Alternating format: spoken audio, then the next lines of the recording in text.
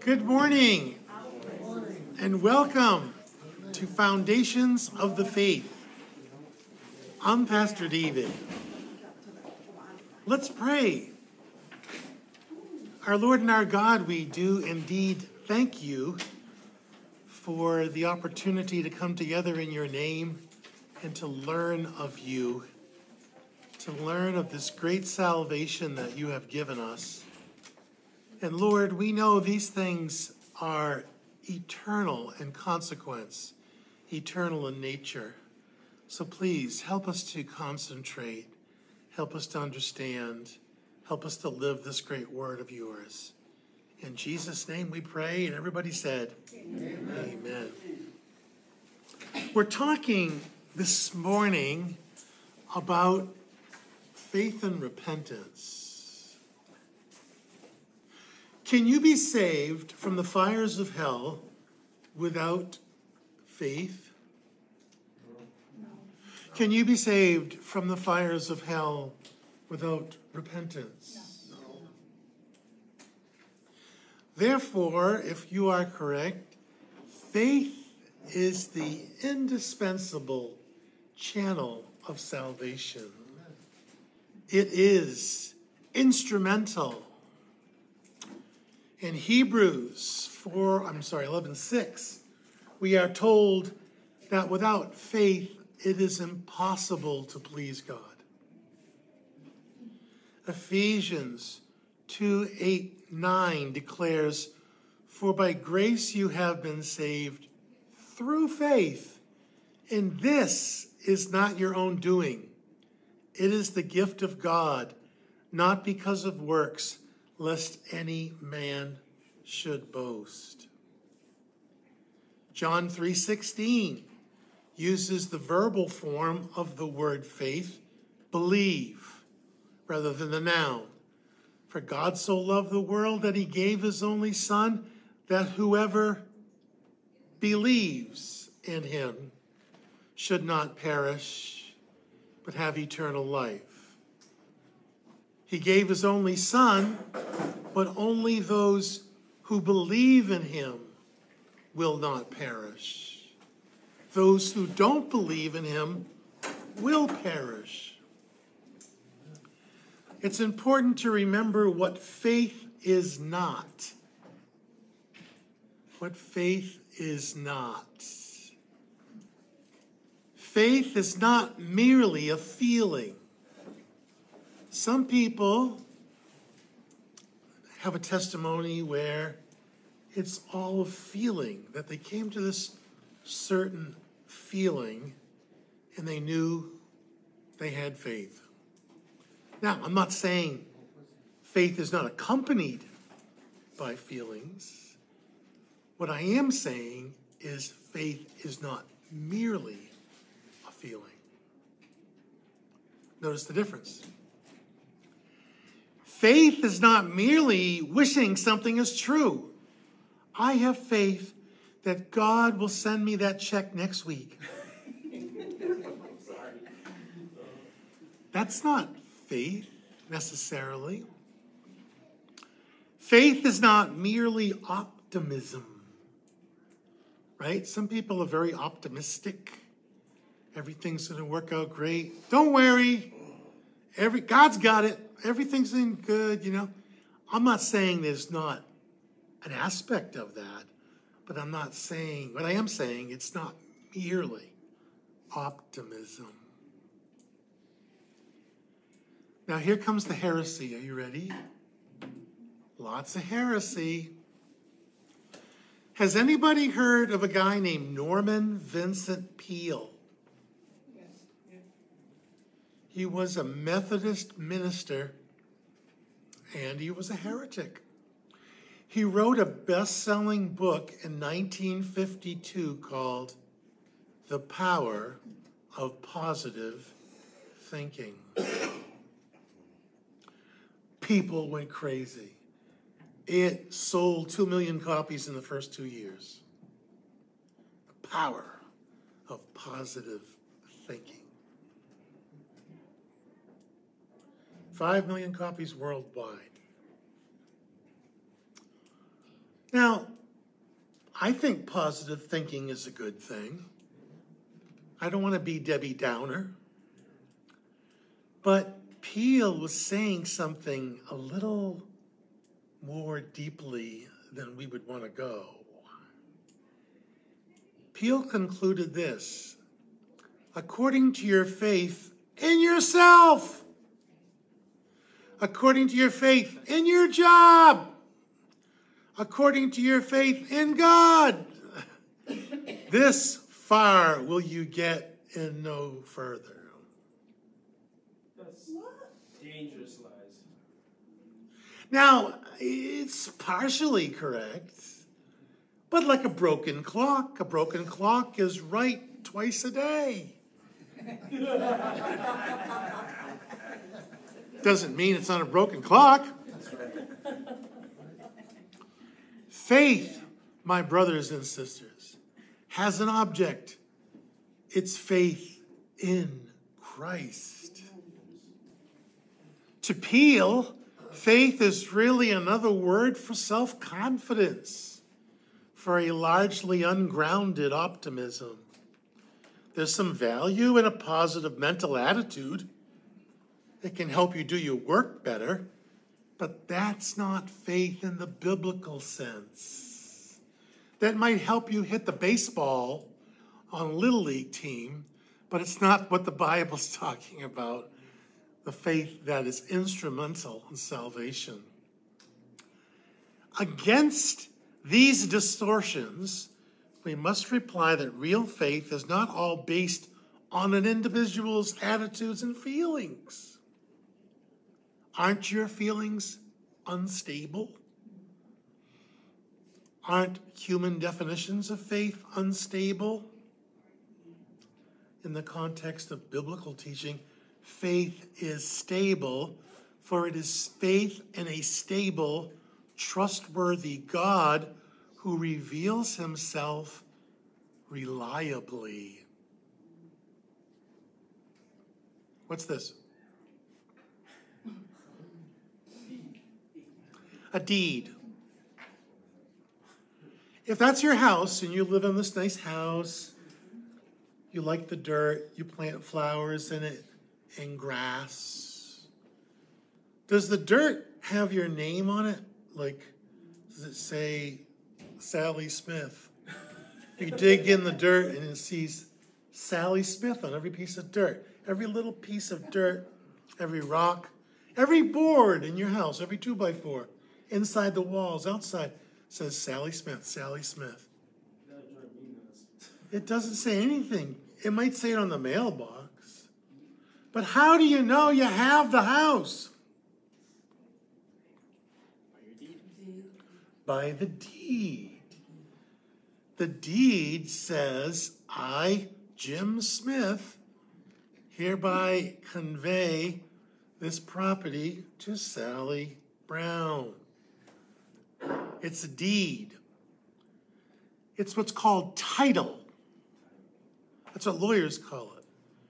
And someone would say, do you have title to this house? I.e., are you the owner of this house? How long, if you own a house, how long does your title last?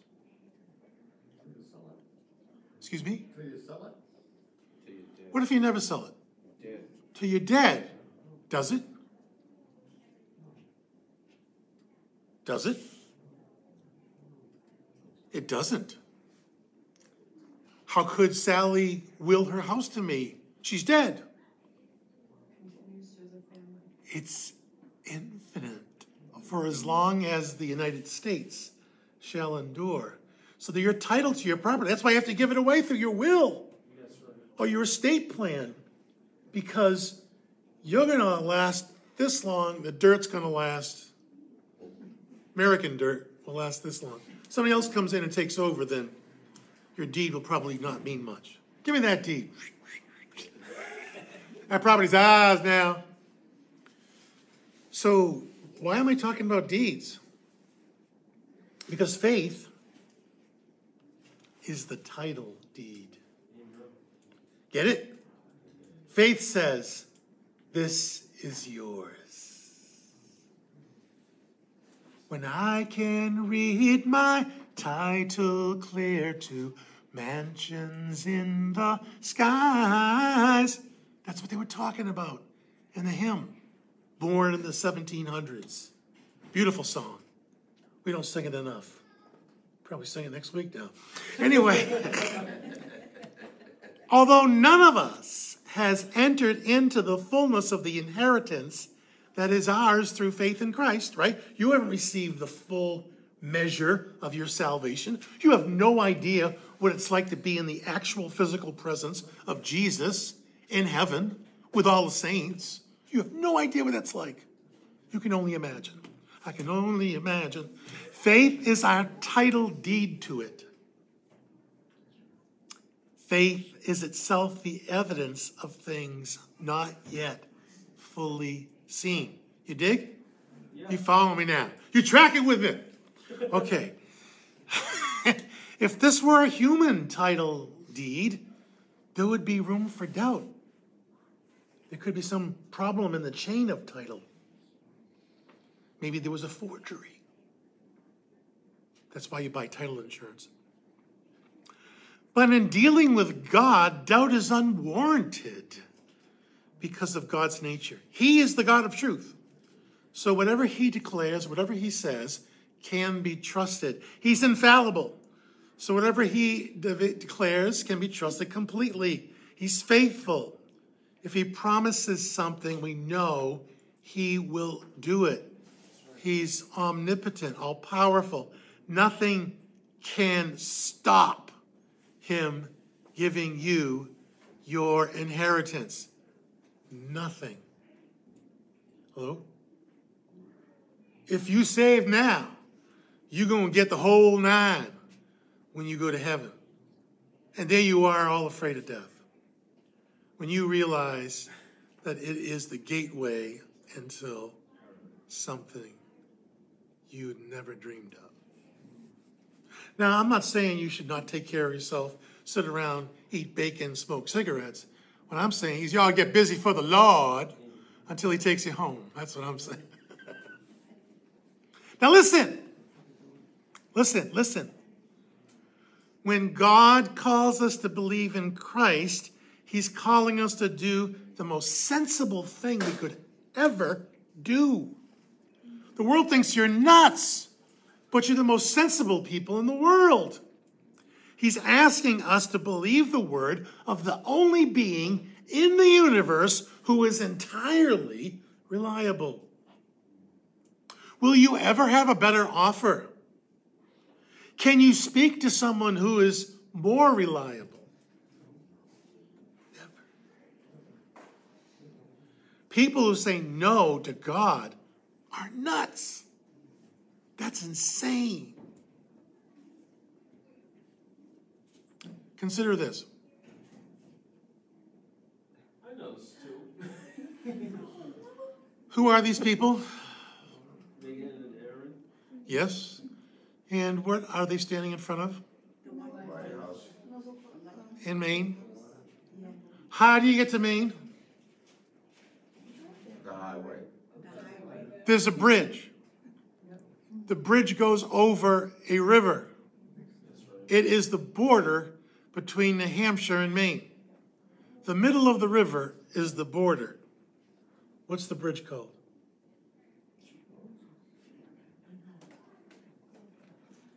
It's green. It's big. It sounds like an Indian name because it is. Pisca.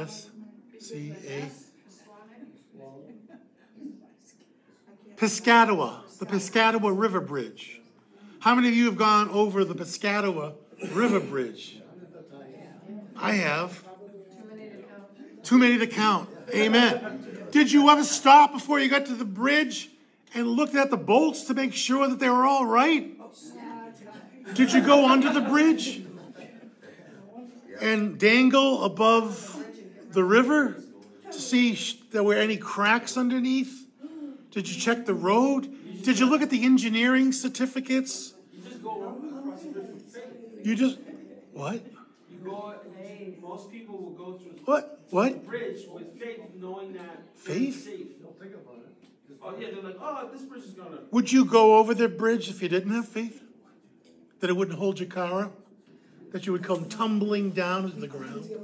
Hit the ground on a rock, your head smashed open, and your brains come out, and blood. And you said a few things. You gurgled a few times. Go to see Jesus. I'm going home, bro. I don't know about you. This is what John is getting at when he writes, if we receive the testimony of men that the bridge is safe, the testimony of God's greater. Amen? You never question the Piscataway River Bridge. Why would you question God, who's much more reliable than those engineers? John is drawing a contrast between the way in which we trust others, even though they're untrustworthy, and the way we ought to trust God. We trust other human beings every day of our lives. We open up a bottle of something, juice, and drink it, right? We know, we're trusting that there's not poison in it, or there's not a mouse at the bottom of it.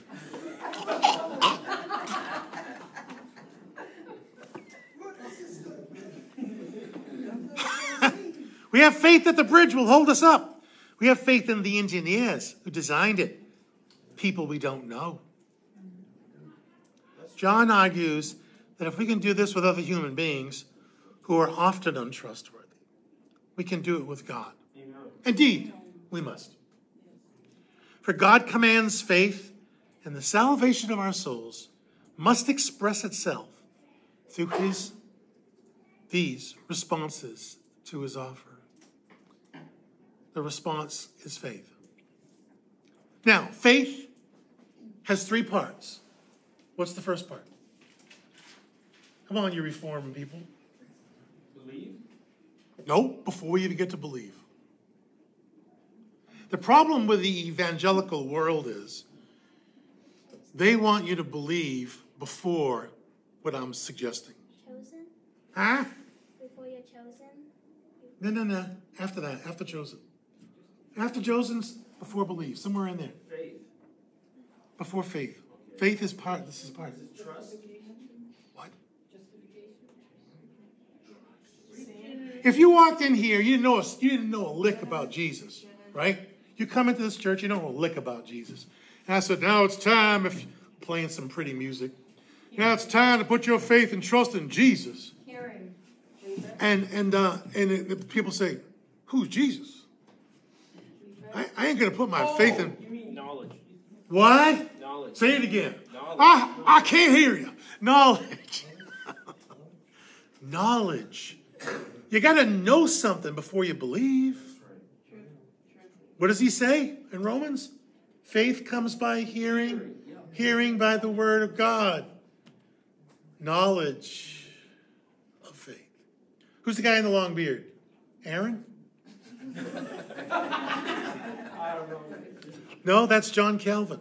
He says, we shall possess a right definition of faith if we call it a firm and certain knowledge of God's benevolence toward us, founded upon the truth of the freely given promise in Christ, both revealed to our minds and sealed upon our hearts through the Holy Spirit.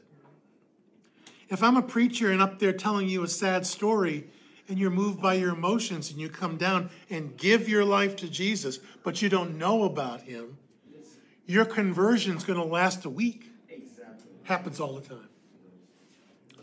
The Holy Spirit brings this knowledge of the gospel to us. The knowledge involves who Jesus is, that he's the second person of the Godhead, that he's born of the Virgin Mary, that he's clothed in our nature, offered up for our transgressions, and raised again for our justification. Who we are, sinners who need a Savior, and much besides. The Holy Spirit is the one who brings the knowledge of the gospel to us. In John 16, Jesus tells us, and when he, that is the Holy Spirit, comes, he will convince the world concerning sin in righteousness and judgment, concerning sin, because they don't believe in me, concerning righteousness, because I go to the Father, and you will see me no more, concerning judgment, because the ruler of this world is judged.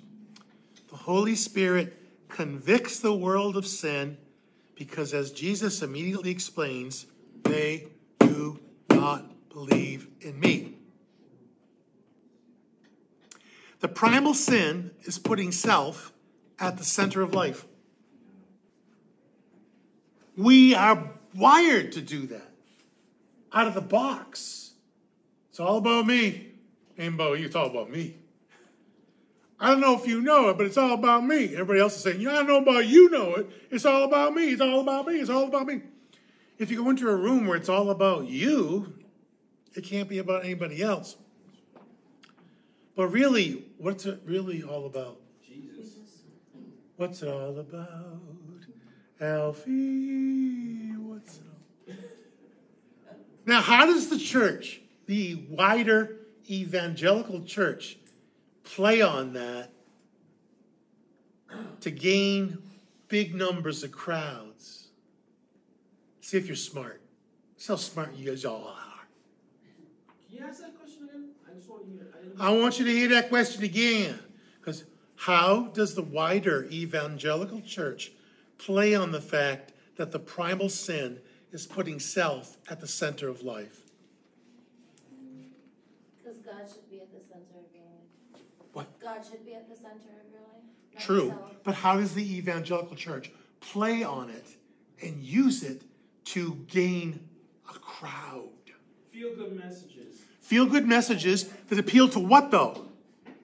To self. Self. Self what? Worth. Self-worth, self-actualization, self-fulfillment. It's all about... Right? Yeah. Here's how it works. God has a plan for your life. You can't say that to everybody. You say that to a crowd of people, some who are believers and some are not. God has a plan for the unbeliever's life, and they're not going to like it. It's called hell. Hi everyone, thanks for listening. We would like to invite you to become a mission partner. Mission partners are listeners like you who give monthly to make this 100% listener-funded ministry possible. Help us reach New England. May the fallow ground here be plowed by the word of God preached. So join now. How does it help? Well, when you give, you're funding the ministry so that cost is never a barrier to access Pastor David's teaching reaching you.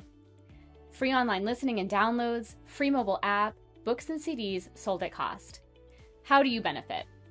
Well, when you become a mission partner, you'll receive a welcome kit that includes the book Breaking Good News, God News that you can use, written by Pastor David. Learn from a mission partner-only Bible teaching message from Pastor David each month. Request one of our featured book recommendations every 6 months with no additional donation. All when you give $20 or more monthly. Receive great books like these. Just give us a call or request your books online. It's easy. To get started, first, enter the requested information and set up your automated giving from your checking account or credit card. Second, create an online account by entering the information below, or sign in if you already have a Mission Partner account. I'm Jen. Thanks for listening. What's the self-actualization?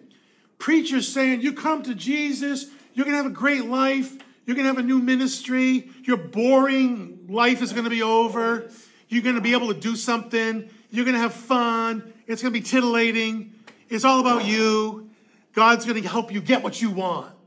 That's not Jesus. It That's ain't. not the gospel.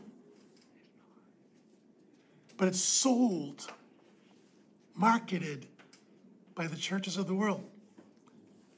How do you expect to put 45,000 people into a building? You imagine this place at 45,000? We'd have to buy Pleasant Street. We'd have to knock all the buildings down and build a stadium. But I'd have to sell my soul. Yeah, I see. And lose some weight. No.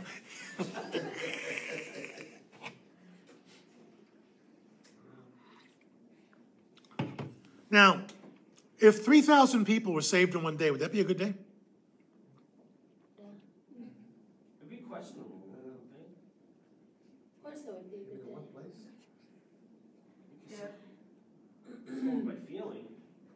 3,000 saved.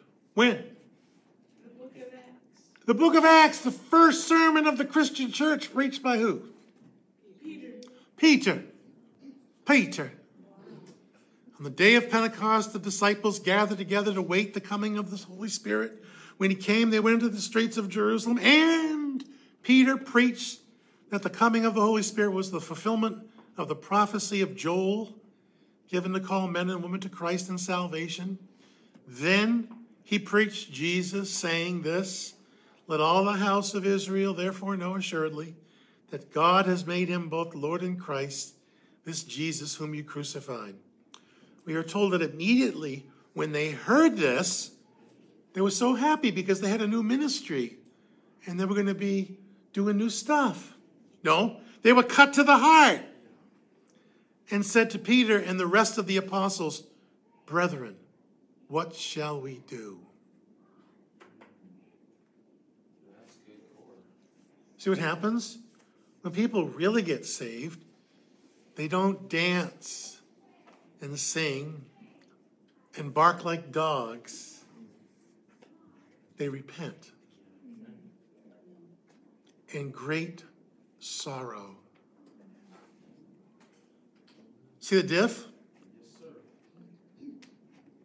It's not about your glory. It's about his. See? This was a remarkable response. 3,000 people repented.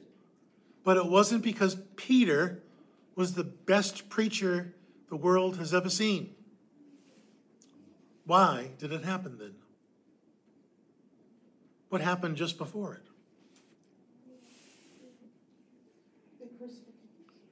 What? Jesus' crucifixion. Jesus was crucified. What happened after that? The Holy Spirit came. The Holy Spirit came. The Holy Spirit came. That's why it happened. Without the Holy Spirit, ain't no one getting saved. Ain't no one.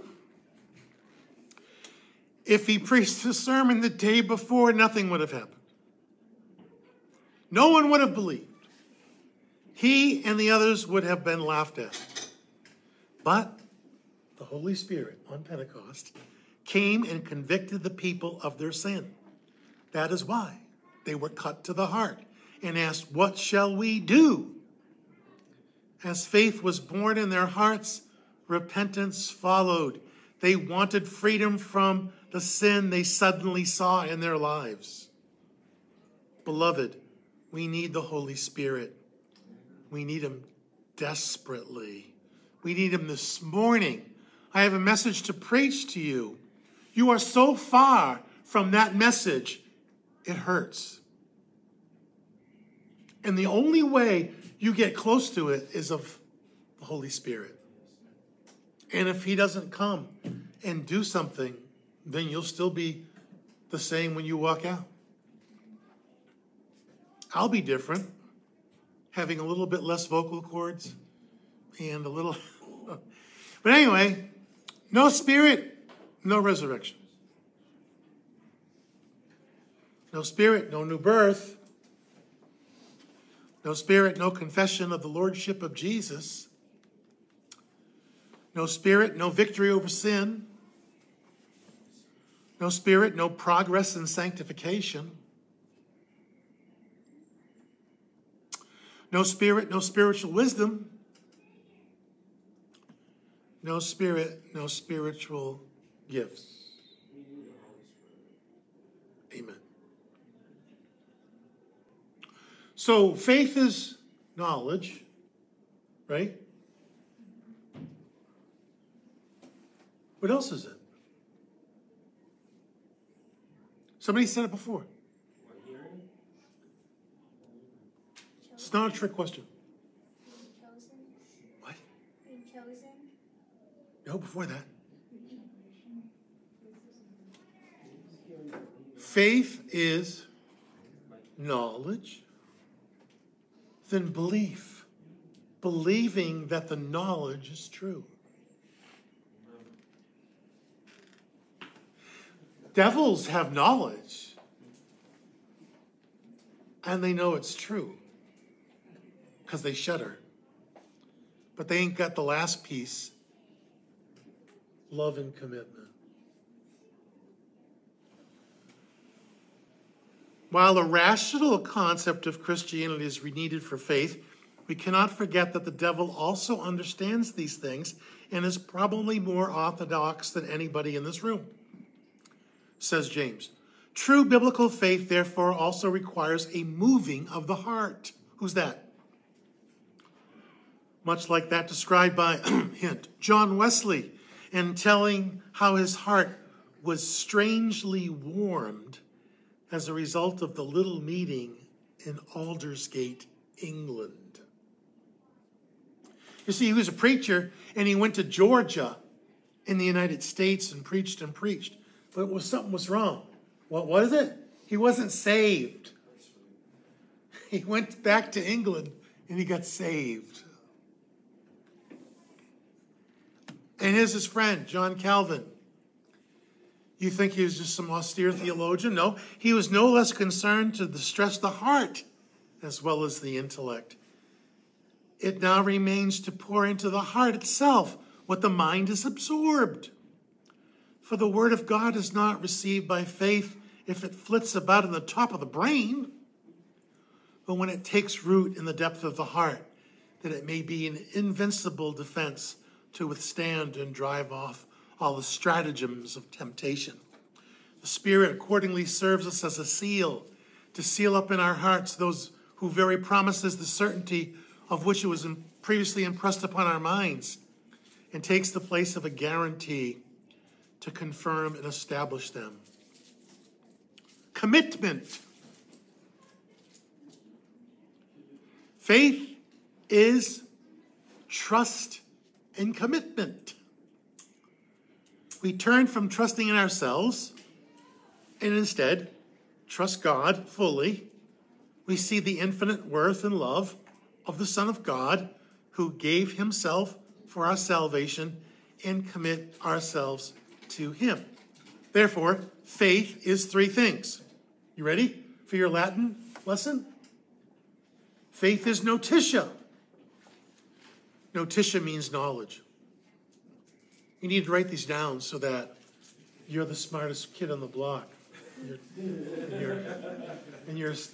Faith is assensus, meaning faith is belief. Faith is knowledge, belief, and faith is fiducia. Faith is trust, commitments. Marriage is a good illustration. These people look familiar? Yeah, it's you. Yeah. Wow. Why you laughing, man? Why you laughing, bro?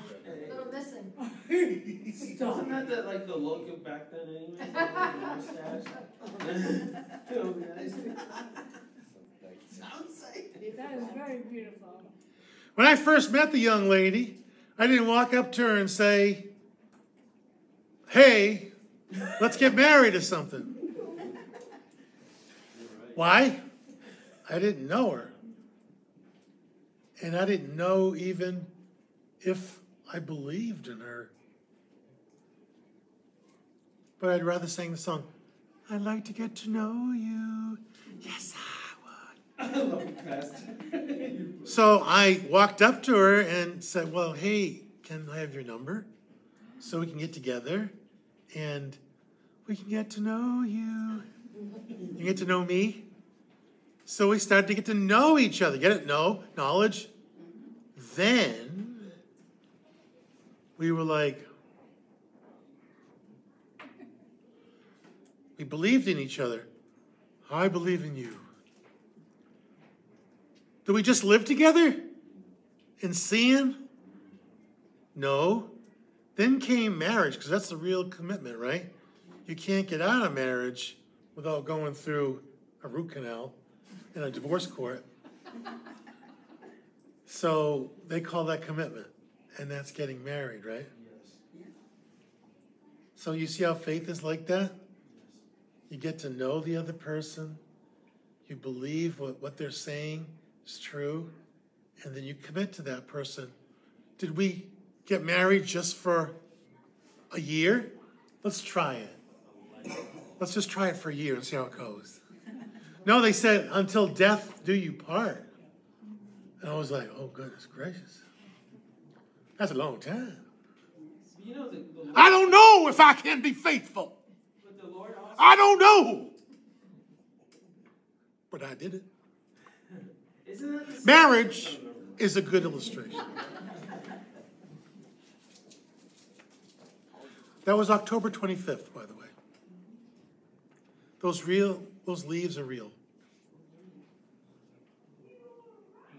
What about Abraham?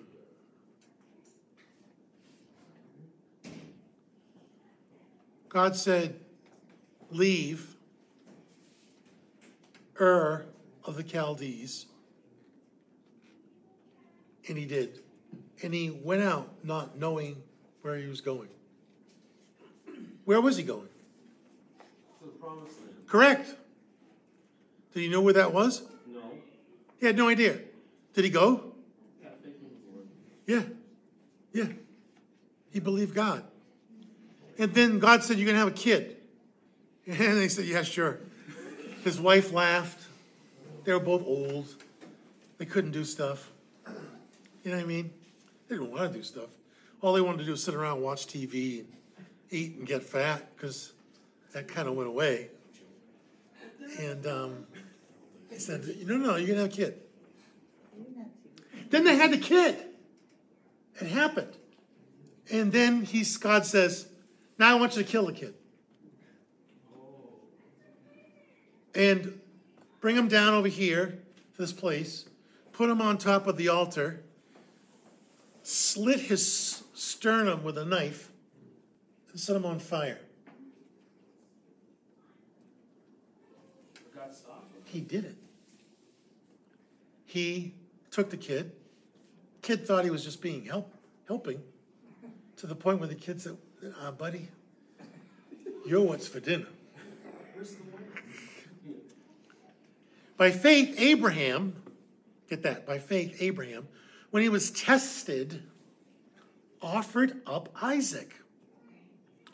Imagine what it must be like to get that kid away from his mother.